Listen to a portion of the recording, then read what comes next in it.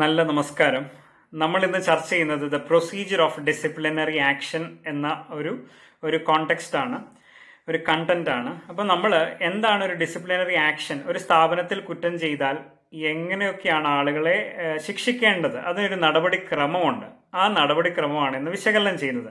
അപ്പം നമ്മൾ അറിഞ്ഞിരിക്കേണ്ടത്, നമ്മൾ നേരത്തെ പറഞ്ഞായിരുന്നു ഡിസിപ്ലിൻ മെയിൻറ്റെയിൻ ചെയ്യാനായിട്ട് തൊട്ടാൽ പൊള്ളുന്നത് പോലെയാണ്, വാണിംഗ് കൊടുക്കണമെന്നൊക്കെ പറഞ്ഞു അല്ലേ. പക്ഷേ തെറ്റ് ചെയ്ത ആൾക്ക് ഒരു ചെറിയ അദ്ദേഹത്തെ മനസ്സിലാക്കാൻ ഒരു ചെറിയ സാഹചര്യം കൊടുക്കണം എന്നത് എപ്പോഴും ഉണ്ട്. അപ്പോൾ അതുകൊണ്ട് ഇതിനൊരു ചെറിയ നടപടിക്രമങ്ങളുണ്ട്. അല്ലെങ്കിൽ ഏകപക്ഷീയമായിട്ടൊരു മാനേജർ വന്നിട്ട് നിങ്ങളെ എടുത്ത് ദൂരെ കളയാനായിട്ട് പറ്റത്തില്ല. അല്ലെങ്കിൽ ഏകപക്ഷീയമായിട്ടൊരു അധ്യാപകൻ വന്നു, നിങ്ങളൊരു സാഹചര്യത്തിൽ കണ്ടു, നിങ്ങളെ അങ്ങ് ശിക്ഷിക്കാൻ പറ്റത്തില്ല. നിങ്ങളെ കേൾക്കാനായിട്ട്, നിങ്ങൾ എന്തുകൊണ്ട് ചെയ്തു എന്നത് മനസ്സിലാക്കാനായിട്ട് ഒരു ചെറിയ ശിക്ഷാ നടപടിക്രമങ്ങളുണ്ട്. അപ്പം ഇതിനെയാണ് the procedure of disciplinary action എന്ന് പറയുന്നത്. എന്ന് വെച്ചാൽ അപ്പോൾ അത് ഓരോ സ്ഥാപനത്തിലും വ്യത്യസ്തമാണ് അല്ലേ. ഓരോ സ്ഥാപനത്തിലും എൻ്റെ സ്ഥാപനത്തിൽ കാണുന്ന പോലെയല്ല വേറെ സ്ഥാപനത്തിൽ കാണുന്നത്. പക്ഷെ എന്നിരുന്നാലും എന്തുകൊണ്ടാണ് ഒരു പ്രൊസീജിയർ ഉണ്ടെന്ന് ചോദിച്ചാൽ, കുറ്റവാളിയായ ആളെ ശ്രവിക്കാനോ അയാൾ പറയാൻ ആഗ്രഹിക്കുന്ന കാര്യങ്ങൾ കേൾക്കാനോ ഉള്ള ഒരു സാഹചര്യം ഉണ്ടാവണം എന്നതാണ്. ഓക്കെ, നമ്മുടെ കോളേജിലെ ഒന്ന് രണ്ട് ഉദാഹരണങ്ങൾ പറഞ്ഞ് ഞാൻ ഈ ടോപ്പിക്കിലേക്ക് പ്രവേശിക്കാം. നമ്മുടെ കോളേജിൽ ചിലപ്പോഴൊക്കെ എന്തെങ്കിലും രീതിയിൽ ഒരു ജനൽ തകർത്തു, അല്ലെങ്കിൽ ഒരു ജനൽ തകർത്തതിനോടനുബന്ധിച്ച് ഒരു കുട്ടിയെ അവിടെ നിൽക്കുന്നതായിട്ട് കണ്ടു എന്നൊരു വിഷയം വന്നു എന്നിരിക്കട്ടെ. അപ്പം അവിടെ കണ്ടു എന്നതുകൊണ്ട് തന്നെ ആ കുട്ടിയെ നാളെ തൊന്നെ പുറത്താക്കാനായിട്ട് നടപടിക്രമങ്ങളില്ല. അപ്പോൾ പെട്ടെന്ന് കണ്ടു എന്നതുകൊണ്ട് തന്നെ ആ സാഹചര്യത്തിൽ, അല്ലെങ്കിൽ അവിടെ പ്രശ്നം ഉണ്ടാക്കുന്നതായിട്ട് കണ്ടു എന്നതുകൊണ്ട് ആ കുട്ടിയെ ചിലപ്പോൾ ഒന്നാമതായിട്ട് കോളേജിൽ നിന്ന് സസ്പെൻഡ് ചെയ്യാം, താൽക്കാലികമായിട്ടൊന്ന് മാറ്റി നിർത്തിയിട്ട് ഒരു അന്വേഷണം വേണമെങ്കിൽ പ്രഖ്യാപിക്കാം. അപ്പോൾ ഇൻവെസ്റ്റിഗേഷൻ, എന്താണ് അവിടെ ആക്ച്വലി സംഭവിച്ചത്. അപ്പം ഇൻവെസ്റ്റിഗേഷൻ നടത്തുന്ന പ്രക്രിയയിൽ ഇദ്ദേഹത്തിന് പറയാനായിട്ടുള്ളത് കേൾക്കാം. ഇദ്ദേഹം ചിലപ്പോൾ നശിപ്പിക്കുക എന്നതായിരിക്കില്ല, ചിലപ്പോൾ അവിടെ എന്തെങ്കിലും ഒരു വിഷപ്പാമ്പ് ഇരുന്നു എന്നതുകൊണ്ടായിരിക്കും ആ ജനലിലേക്ക് അടിക്കാനായിട്ട് ശ്രമിച്ചത്. അപ്പം പല രീതികളിൽ ഈ പറയുന്നത് പോലെ എന്ത് സംഭവിക്കാം, പല രീതികളിൽ നമുക്ക് ഒരാൾ കുറ്റം ചെയ്യാനായിട്ട്, പല സാഹചര്യങ്ങളിലൂടെയാണ് ചിലപ്പോൾ കുറ്റം ചെയ്യാനായിട്ട് കടന്നു വരുന്നത്. അപ്പോൾ അതുകൊണ്ട് തന്നെ അവരെ മനസ്സിലാക്കി എടുക്കാനായിട്ടുള്ളൊരു നടപടിക്രമം അവിടെ തീർച്ചയായിട്ടും ഉണ്ടാവണം. അപ്പോൾ ഇതിനെയാണ് the procedure of disciplinary action എന്ന് പറയുന്നത്. അപ്പം നമ്മൾ ആ ശിക്ഷാ നടപടികളെ കുറിച്ചിട്ടാണ് ഇപ്പോൾ അതിൻ്റെ സ്റ്റെപ്സ് ഓർ പ്രൊസീജിയേഴ്സ് നമ്മൾ നോക്കാം. ഒന്നാമതായിട്ട്, the managers bring to the attention of the employees the standards required and any failure to meet those standards. ഒന്നാമതായിട്ട് ഒരു സ്ഥാപനത്തിൻ്റെ മാനേജേഴ്സ് അവിടെയുള്ള എംപ്ലോയീസിനെ എല്ലാവരെയും വിളിച്ചു ചേർത്തിട്ട് പറയണം, ഇതൊക്കെയാണ് ഇവിടുത്തെ രീതികൾ, ഇത് ചെയ്തില്ല എങ്കിൽ ഇങ്ങനെയൊക്കെ വരാൻ സാധ്യതയുണ്ട് എന്നതിനെക്കുറിച്ച് കൃത്യമായിട്ട് പറയണം.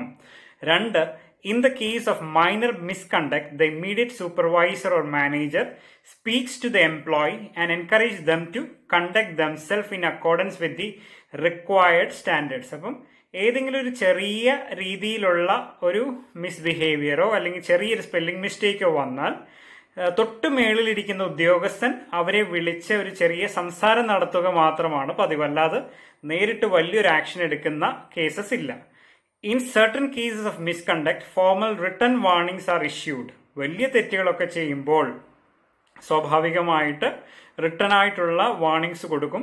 2 വാർണിംഗ് കിട്ടുന്ന ആളുകൾക്ക് അടുത്ത വലിയ ശിക്ഷയിലേക്ക് പോകും, പുറത്താക്കൽ നടപടികളിലേക്കൊക്കെ പോകും. അപ്പം അങ്ങനെയുള്ള വാർണിംഗ്സ് കൊടുക്കുകയാണ് അടുത്ത കുറച്ചും കൂടെ വലിയ സീരിയസ് ആയിട്ടുള്ള പ്രശ്നങ്ങൾ. In the case of alleged serious misconduct, the employee may be suspended from duty വിത്ത് പേ.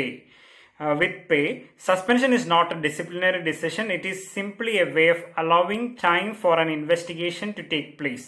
അപ്പം വലിയ സീരിയസ് ആയിട്ടുള്ള ക്രൈംസോ അല്ലെങ്കിൽ കുറ്റകൃത്യങ്ങളോ സ്ഥാപനത്തിന് മോശമാകുന്ന രീതിയിൽ പ്രവർത്തനത്തിൽ വന്നു എന്ന് മനസ്സിലാക്കിയാൽ തൽക്കാലം മാറ്റി നിർത്തി സസ്പെൻഡ് ചെയ്ത്, സസ്പെൻഷൻ സമയത്ത് പേയ്മെന്റ് കൊടുക്കുമെന്നതാണ് പ്രത്യേകത.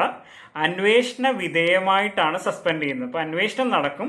അന്വേഷണത്തിൽ ഇദ്ദേഹത്തെ മാറ്റി നിർത്തി അന്വേഷിക്കുമ്പോൾ കുറ്റം തെളിഞ്ഞാൽ പുറത്താക്കലിലേക്ക് പോകും. കുറ്റം ചെയ്തിട്ടില്ല എങ്കിൽ ഇദ്ദേഹത്തെ തിരിച്ച് സ്ഥാപനത്തിലേക്ക് എടുക്കും. അപ്പം ഇതെല്ലാം നമ്മൾ പറയുന്നത് എന്ന് വെച്ചാൽ കുറ്റം ചെയ്ത ആളെ ശ്രദ്ധിക്കാനോ ഒരു ടൈം കൊടുക്കുന്നുണ്ടോ എന്നതാണ് ഇവിടെ മനസ്സിലാക്കേണ്ടത്. And investigation is usually conducted to find out the facts. അപ്പോൾ എപ്പോഴും കുറ്റം ചെയ്ത ആളുകൾക്കും അവരുടെ സൈഡ് പറയാനായിട്ടുള്ള ഒരു അവസരം നൽകുന്നുണ്ട് എന്നതാണ്. If the findings of an investigation indicate that there is an act of serious misconduct occurred from the side of the employee, he shall be given an opportunity to respond and the state his case. ഇനി കുറ്റം തെളിഞ്ഞാൽ പോലും ഇവിടെ 6ാമത്തെ പോയിന്റിൽ പറഞ്ഞ എന്താന്ന് നോക്കിക്കേ, അദ്ദേഹത്തിന് അതിന് എന്താണ് പറയാനുള്ളത് എന്നതും കൂടെ കേൾക്കും. കുറ്റം ചെയ്തു എന്നത് മനസ്സിലാക്കി എന്തുകൊണ്ട് അങ്ങനെ സംഭവിച്ചു എന്നതും ഒരവസരം കൂടെ അവിടെ കൊടുക്കുകയാണ്. On the basis of the findings of the investigation, ഇതെല്ലാം കൂടെ ചേർത്തിട്ടാണ് the final disciplinary action is decide. അപ്പം ഇതിനകത്തൂടെ എല്ലാം നമ്മൾ പറയാൻ ശ്രമിച്ചത് ഏകപക്ഷീയമായിട്ടൊരു തൊഴിലാളിയെ സ്ഥാപനത്തിൽ നിന്ന് പുറത്താക്കാനുള്ള യാതൊരു നടപടിക്രമങ്ങളും ഇല്ല. അദ്ദേഹത്തിനെ ആംപിളായിട്ട് അല്ലെങ്കിൽ ആവശ്യത്തിന് ഹെയർ ചെയ്യാനായിട്ടുള്ള അവസരങ്ങൾ തീർച്ചയായിട്ടും ഒരു സ്ഥാപനത്തിൽ കൊടുക്കണം. ചെറിയ കുറ്റകൃത്യങ്ങൾക്ക് വാർണിംഗ്സ്, ഷോക്കോസ് ഒക്കെ കൊടുക്കുകയാണ് പതിവ്.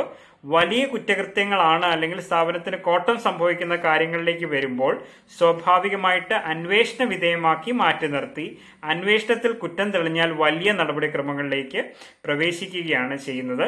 ഈ കാലയളവിലെല്ലാം എന്തുണ്ട്, ഈ തെറ്റ് ചെയ്ത ആളെ കേൾക്കാനായിട്ടുള്ള അവസരം കൂടെ നൽകുന്നുണ്ട് എന്നതാണ് നമ്മുടെ ഡിസിപ്ലിനറി പ്രൊസീജിയറിന്റെ ഒരു വലിയ പ്രത്യേകത. Thank you.